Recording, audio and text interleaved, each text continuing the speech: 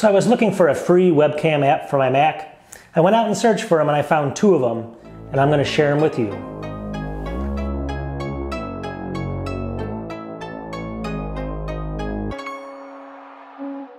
All right, welcome back to the channel, and please subscribe if you can. It's going to help grow the channel. All right, so what did I do? I went out and I found two free webcam apps up here, and I wanted them to be number one, free, and number two, just be very, very simple to use and just work. I don't want them to have all that stuff that asks you to buy stuff later, keeps popping up on the screen. I want them legitimately free. That's number one. Number two, why did I need them? Well, I do a lot of YouTube videos. I have over 300, you can see. And sometimes I talk on my screen, and I want to go ahead and have myself in the corner somewhere on my screen where I'm talking to you, so you can see me smaller, but you can see the web page as well, or the screen as well.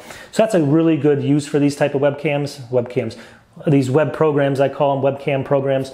So this is what this would be used for, probably number one reason. Number two is going to be, a lot of people use them like in an office environment. It's kind of funny, but they put them up teeny little windows so they can see people walking up behind them because they can't see behind them. It's almost like a mirror for some people. They work really good for that, or obviously checking how you look for the day or something. You know, you can use them for that as well. They also work on other things like, they kind of integrate with other things that would use your webcam. But I'm going to really concentrate on, like, if you're going to be doing video editing and you want to go ahead and show yourself, these work really good. There's going to be two versions I'm going to show you. The number one is I've touched on in the past, but it's not going to be my number one pick. So the first one I show you is going to be kind of my second pick. And then the last one, the second one, is going to be the one that I recommend because it's free, number one, has no, it basically, it's not asking you for money. It just works really well, works all the time, and it's free. It's simple to use. Anyone can start using it within minutes. So that second one, wait for. But I'm going to show you. Obviously, maybe they'll help you, maybe they won't. But if you're interested in this, let's go. I'm going to share my screen here and actually just show you how everything works. And you let me know at the end of the video if you like it, and tell me in the comments. Do you guys know of other ones that are free? Again, I don't want those things coming up where it's asking me for money. I want them to be legitimately free. All right, so the first one I'm going to show you here is not my favorite, but it's my second favorite, and it's called Hand Mirror. You can see it here. A lot of people love it, though. It's got a 4.8 rating here on the App Store, so you know it's trusted because it is on the App Store as well. So go ahead and pick this up. It's called Hand Mirror. Just search for it in the App Store. So if you actually download that and your icons, here's my icons on Launchpad, you can see the little icon here. It says Hand Mirror. I'm going to go ahead and click on it to launch it. So let's go ahead and launch it.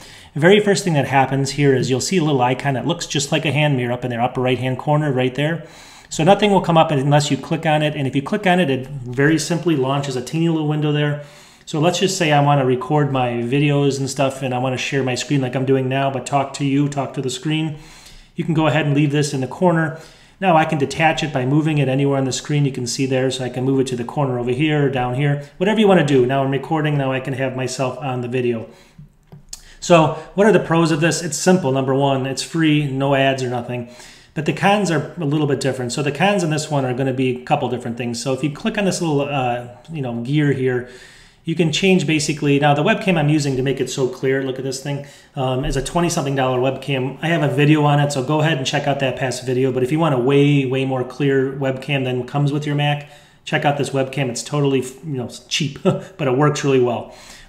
Inside of here, though, you can see it just has quit. It has about hand mirror. You can pick the webcam, and then preferences. That's it. And the preferences are super simple. You can see them over here. The menu bar icon, if you click on this, you can change what this little icon looks like. That's it. That's all that does. I'm going to skip this one. Keyboard shortcut, you can create a keyboard shortcut to launch this application. That's really easy. You can close popover when. So useful if you'd like to detach the popover and keep it always in front. So you can detach the, keep this in front of anything that you're doing. So that's a setting you can do. And then you can open Hand Mirror at login if you want, which I don't do.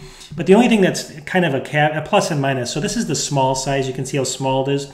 I can make this medium, and it's kind of like a little glitch here. I'll show you. But if I click to medium, it'll go medium, and then it goes back to small over here. So I have to actually shut this window, shut this down, and then relaunch Hand Mirror, and it'll be, now it's the medium size. You can see. So it only has 3 sizes. And this is the medium. This is the problem. You can't choose the size you want. The smalls that I just showed you, this is the medium. So if I go into here and click Preferences, I make large. Right there, it's going to make it large for a second and then go back. So I got to shut this down, I got to go back and shut this down and then launch it, and now here it is, the large size. You can see it here. So long story short is I don't like this large because I don't like the way I look that good that much. So just kidding. Long story short though is obviously you can change it like that, and that's all it really does, but it doesn't give you the exact size that you need, so keep that in mind. So let's go ahead into the second one, which I think is a better app, but they both work really well. All right, so the one that I like the best, even though it has a little bit less rating here, is called Quick Camera. And again, this is free, simple to use. If you read the, a lot of people talking about it, they all love it. So Quick Camera 4.2, again, I like it a little bit more than the other one, even though it's got a lower rating. So look for this. Here's the icon. In the App Store too, which is important, so you're getting, it's been looked at and it's not going to have viruses and stuff. So we're going to go ahead and close that down. So what you want to do is, again, I'm going to go here into Launchpad. Here it is, the icon. You can see it right there, Quick Camera. So this is a little bit different. When you launch it, it just launches the camera instantly. So you can see it right there. It launched it instantly. And again, you can move it around anywhere you want. Now it has like a kind of a bar up here. You can see it here where you can grab it. So you may not want that on there. So what does this do differently? It has a couple different features. So this one actually puts all the preferences and stuff up here instead of like over here like the other one had. So if you look up here under Quick Camera, about Quick Camera, quick Camera, those type of things. But inside of here under Camera, it's got Select Source, which is obviously the camera. Again, this is a great webcam. Check out my other video. You can mirror the image, which is nice. You can rotate the image, rotate left, rotate right. You can save the image if you want to save a screenshot or image. You can do a borderless image like this, so I'll show you here. So it gets rid of that border. You can still move it around, which is great. And then let me see what else it has. It has fixed aspect ratio, so let me click that one. So that one obviously just got rid of everything, so now it got rid of all that black. So now all it basically has is just what you're seeing here is just the actual video. And then the biggest feature, let me actually see if there's anything left in here. You can do full screen as well, so that's really nice. But the reason I like this the most, and it's just super simple if I want to go ahead and just do these recordings, is I can take this and I can make this any size I want. I can make it tiny, tiny, tiny like this. So let's say I want a little mirror up here when I'm working. See up here in the corner, and I basically want to see if someone's walking up behind me, but I don't want it to have this huge screen, a huge video going at all times so people can see everything. That's fine. Or I can go like this big or this big, or if I'm trying to explain something. So you can go as big as small as you want on this one. The other one only has 3 sizes, and that's the reason I picked this one. It uses almost no resources or anything like that. Totally free. Never pops up to ask you for money. Let me know what you guys think. These are my 2 picks. Quick Camera is my #1 pick just because of what I just told you. Not too bad.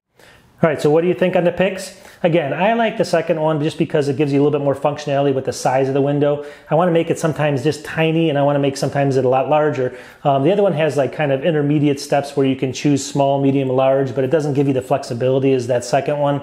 So I don't know. I mean, let me know what you think. Obviously, they both have some advantages, both have some disadvantages, and I'm sure there's other ones out there that are a little bit more powerful as well. But I just wanted to show people that these are some free programs. You can still get free software that actually is not asking for money all the time, and it does that. It helps people with just basic things like YouTube creation and stuff where you don't have to spend a lot of money. And as you know, my channel is all about not spending a lot of money. Although I kind of focus on a lot of Apple stuff where you almost have to. I try to find products and stuff that are going to be a little bit cheaper to help people out, whether it's a hub or whether it's a keyboard or what name it, whatever it is, you basically are going to save just a few bucks. So check out my channel, subscribe if you can, helps me grow. Trying to get a little bit more viewership up if I can and subscribers up. Hopefully you guys can help me out. So, like I always say, at the end of the day, I'll talk to everyone soon. Peace.